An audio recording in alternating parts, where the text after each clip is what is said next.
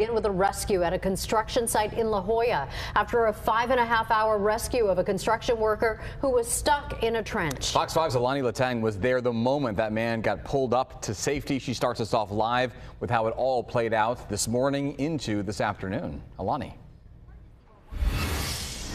Andrea Maria, good evening. Just a humbling moment to see the man make it and for him to be okay. We spoke with the deputy chief right after it happened, and he said this is what they trained for. So to go off without a hitch was a success story for them. Dozens of crews filled that site just to get the man out. It was careful and it was calculated.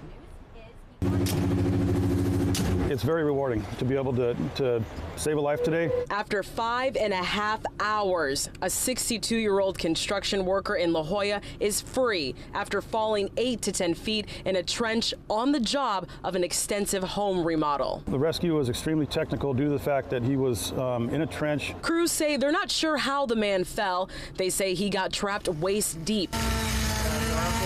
Before crews could pull the worker to safety, they had obstacles. Concrete from the home's foundation also fell with the worker inside the trench, pinning him against a dirt wall.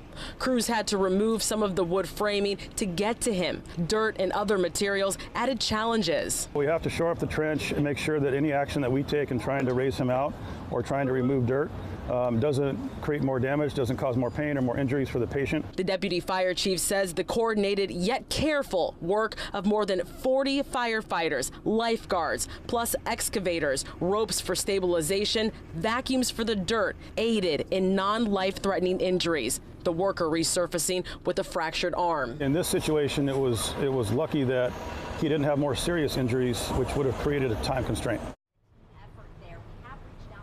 Now, the worker will be examined further at a trauma center. Cal OSHA was also here, and that's part of a standard protocol whenever there's a construction site incident. We also reached out to the construction company, Hill Construction, and we have not heard back yet. Reporting live in La Jolla, I'm Alani Latang, Fox 5 News. Glad he is safe, certainly after such a great effort by so many people to make sure he was.